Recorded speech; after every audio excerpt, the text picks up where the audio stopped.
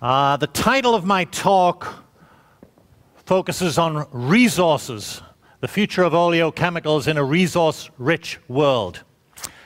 And I'd like to focus very much on the word resource because my first talk on the subject of resources actually didn't go too well. In fact, the audience did not react in quite the way I had anticipated. And it was all to do with these little guys, packets of salt. It was 15 years ago, and my daughter was 8 years old, my son was 4 years old, and we went out, as we often do, to a cheap restaurant, let's say a McDonald's or a Burger King, where inevitably they had little packets of salt and sugar and ketchup and so forth on the table. And inevitably, the kids being the age they were would find endless hours of amusement playing with these little packets of salt. And at the time, this annoyed me intensely. And I said, guys, come on, don't play with the salt. This is a valuable resource for the restaurant. And they're not here for you to play with. And in fact, salt, you know, if you look back, it can be mined from a rock salt mine, a solution salt mine. It could even perhaps potentially be evaporated from seawater. And then once it's brought up out of the ground, there's purification, there's crystallization, there's refining, there's packaging, and then there's transportation. There's a whole system to get the salt to the point of distribution. And then there's repackaging into these small packets. There's even some branding, as you can see there. And it gets to the restaurant, and then the restaurant plans in a very detailed manner how these condiments will be deployed, how much they need, how much per table, the wastage, the usage, and it's there to enhance the quality of the food and improve the customer experience and ultimately contribute to the profitable success and growth of this business. And so guys, it's not there for you to play with. And they looked at me. And my daughter said, Dad, it's okay. It's just salt. I said, all right, fair enough. I guess I'm not getting through. 2 months later, my birthday comes around. My daughter gets for me a baseball hat, and embroidered across the front of the hat is the slogan, "Don't play with the salt." She said, Dad, when we go out to dinner, you can just put this hat on, and we will look at it, and you won't need to repeat that lecture to us. That was my last foray into the subject of resources. I'm going to give it another go today. Let's take a look at perhaps the most widely tracked resource, and that's crude oil. This graph, taken from the BP Oil World Energy Report for 2015, goes back to the discovery of oil in Pennsylvania, 1861.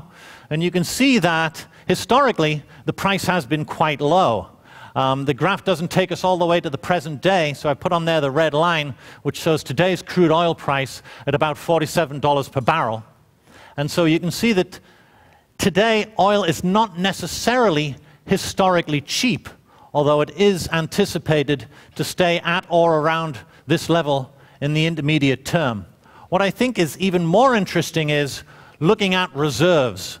So crude oil reserves, or proven reserves as they are referred to, are tracked on an annual basis. So this graph shows in red the total number of barrels of proven reserves by year since 1980. And the blue line shows the years of reserves that represents at current levels of consumption. So you can see that back in 1980, proven crude oil reserves were at 31 years. If that held true, that would mean today I would have to take a sailing vessel to get here. I'm not sure how else I would make it here without crude oil, because that all would have ran out in 2011. So interestingly, proven reserves have increased pretty much every year, and over that same period since 1980, the number of years of reserves have increased. So today, we're looking at around 50 years of proven reserves versus 31 years in 1980. So what changed in that interval? Well, actually, it wasn't the reserves that changed. In fact, if you think about it, the actual reserves decreased during that period because oil is not a renewable resource, and oil was being used during the period. The proven reserves increased. So what changed was the information. The information got better, and there was more of it, and that enabled us to identify more proven reserves. So what about palm oil? Palm oil, like any other resource, in my view, is all about energy and information. So let's take a look at pricing of palm oil versus a crude oil benchmark, Brent crude. Our colleague Jim Fry from LMC has made the point extremely well and successfully in prior years how in the mid-2000s forward, let's say, from the early to mid-2000s to the present day, the price of palm oil has become increasingly correlated with the price of crude oil. And if you look at that graph, you see, yeah, you could kind of see how that is maybe the case. Taking another cut at the data, if you look at the ratio of palm to crude oil prices expressed in US dollars per ton, you can see over the period of the last 30 years or so, for the first half, for the first 15 years of that 30-year period, the ratio bounced all over the place. And it was at a level of around 2.95. In more recent years, the most recent 15 years, you can see that ratio staying in a much narrower band of between 1 and 2 at an average level of about 1.33. So I took another cut at the data and said, well, what if we tried to correlate? What if we looked at monthly pairs of pricing data between palm oil and crude oil and see if we could draw a correlation? So again, looking at approximately the first 20 years worth of data from 1985 to 2004, you can see there's pretty much no correlation. It's a scatter plot. Put a line, regression line through there, you get a very, very weak, basically no correlation. It's random. Look at the most recent 10 years worth of data from 2005 to 2015, monthly pairs of price data, and you can see there's a fairly tight correlation. And you can almost begin to look at Brent crude as something perhaps of a predictor of palm oil price. And by the way, it's a little weaker, but more or less the same type of message there for palm kernel oil. You've got some crazy data points way up high over $2,000 a ton there, as many of you no doubt remember from 2011, early 2011 time period. But again, there's a reasonably tight correlation. What that says to me is that in terms of information, those of us in the palm oil market actually may have lost some information.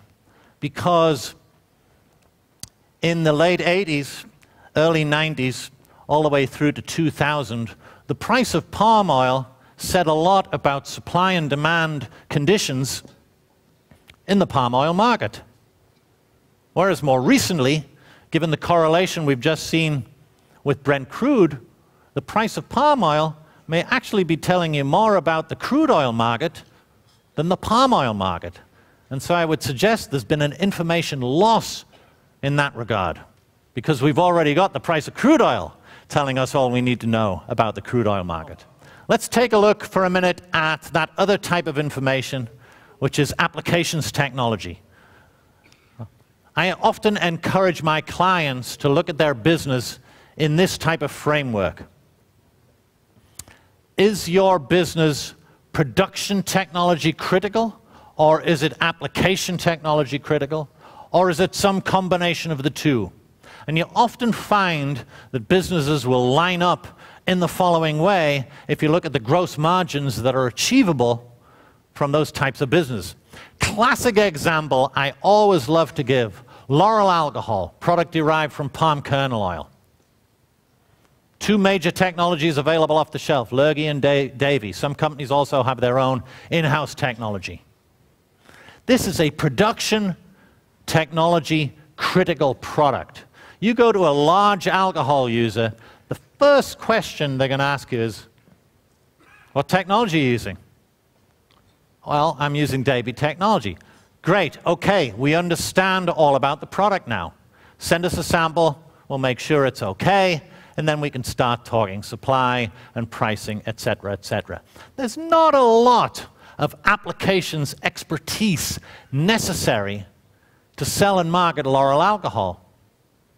Consider this thought exercise. Are you going to go into, as an alcohol supplier, are you going to go into Procter & Gamble or Huntsman or Stepan and say, well, I have L'Oreal alcohol here, let me show you how to use it, because you may not know. Yes, I think they know how to use L'Oreal alcohol. I think P&G's got that covered, believe me. You don't need to add a lot of technical applications value there. On the other hand, if you're in the area of lubricant additives, cosmetics actives, for example, aroma chemicals, it's not only the production technology that's critical, it is. You have to make the product. You'll not often get asked about it, or at least not as often as, what is the performance of your product in my application? Can you show me some data? Did you run a lubricity test for this lubricant additive? Did you run the ASTM corrosion standard for this additive? Did you run a flavor evaluation or a fragrance evaluation for this F&F ingredient? That applications technology becomes much more critical, and it's a much different type of information than production technology. So what's the catch? Right? Because then, if it was that simple, we would all be in the specialties business. We would acquire the information. The catch is, it takes time.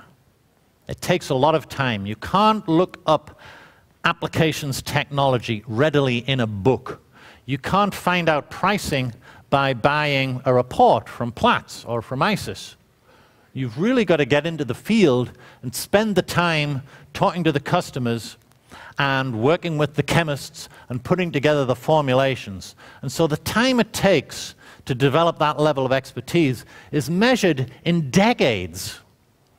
It takes 10, 20, 30 years to develop a presence in cosmetic actives, or to develop that position as the go-to developer for Estee Lauder or L'Oreal that want a cosmetic chemical.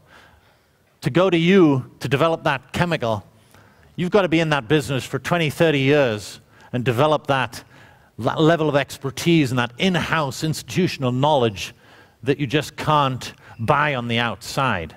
So that's the catch.